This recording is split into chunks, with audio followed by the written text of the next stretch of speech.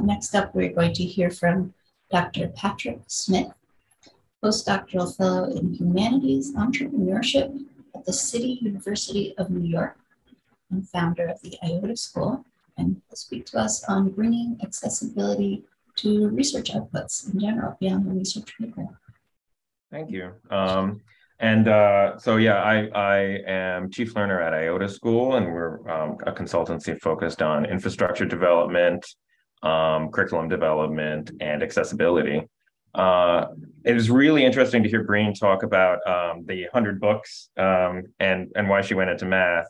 And I'd say my story this could basically be called "How to Deal with Having to Read 100 Books." I actually, I have retinitis pigmentosa, which is a genetic eye disease and it's progressive.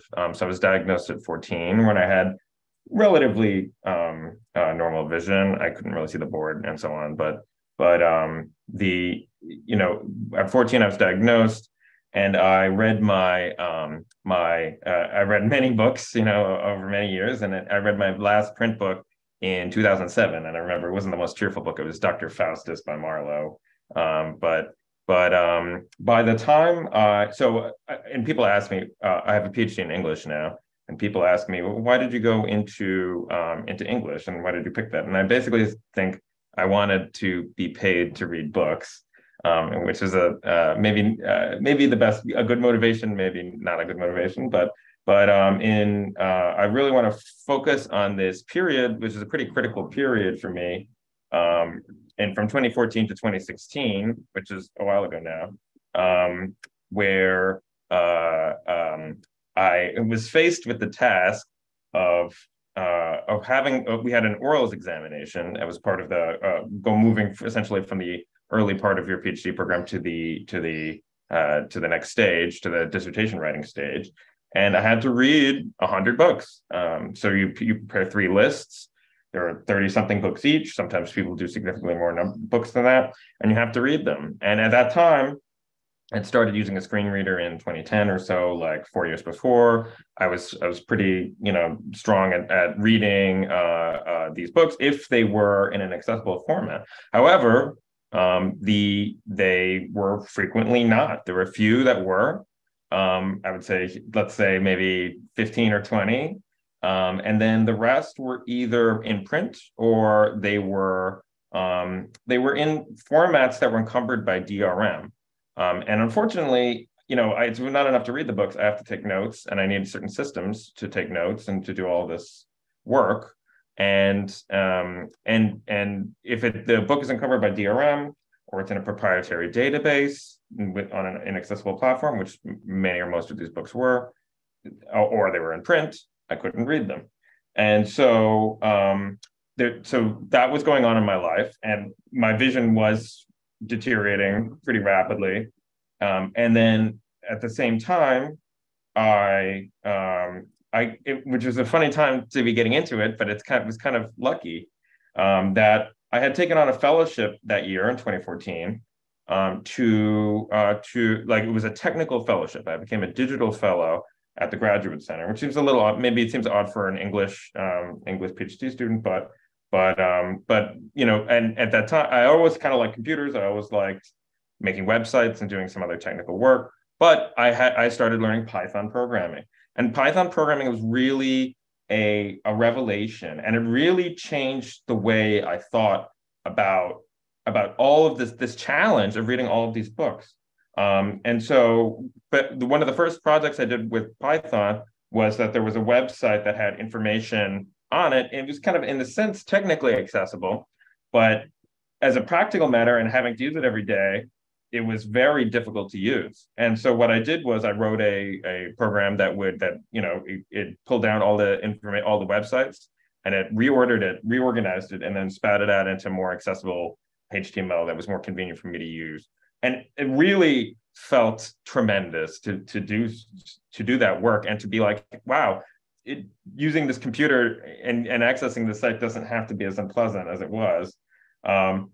And so I started doing that for all sorts of things. So one of the things I did was I jailbroke my iPhone, which let me Right back then, Apple was slowing things down. I had a really old machine. The screen reader kept hiccuping and stopping, and I added a functionality to restart the screen reader by pressing the two volume buttons at the same time.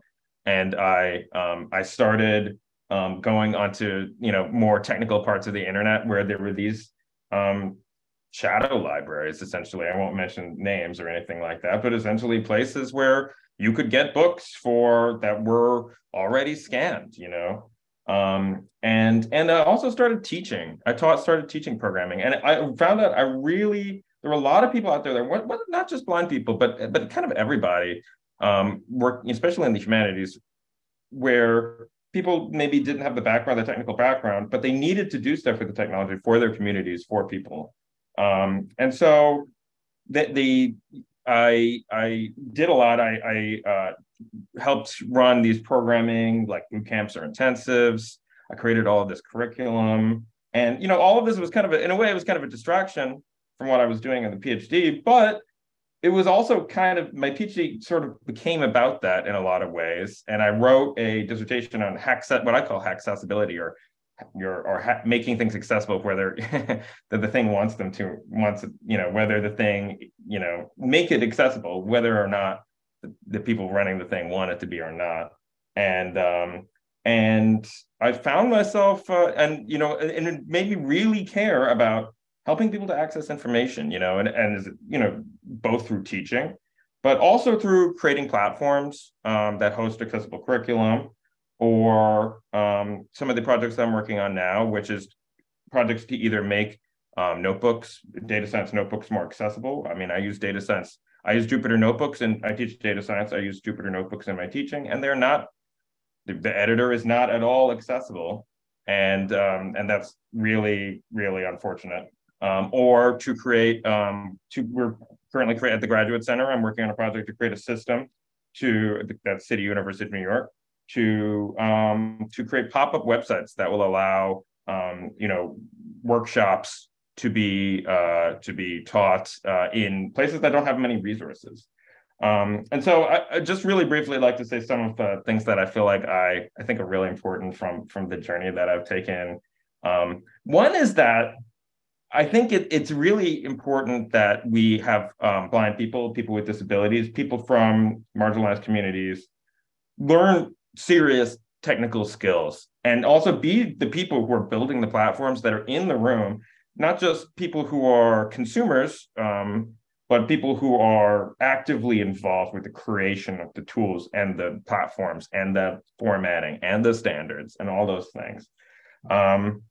Something else is, I think has been a theme here, is that some of the formats that we're using are pretty archaic. And I think, we've talked a little about PDFs, but, getting to thinking about not maybe even HTML and possibly even beyond HTML. Some of the work we've been doing is trying to come up with semantic ways at Space Telescope Science Institute with this Notebooks for All project. It's coming up with semantic ways to represent new formats like data science notebooks, which are, they're a new problem semantically.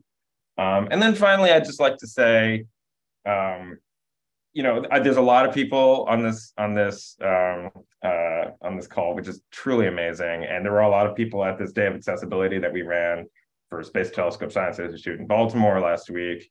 And I want to say, if you sit through all of these talks and you listen to us, and it puts you in a position where you might know more about these topics than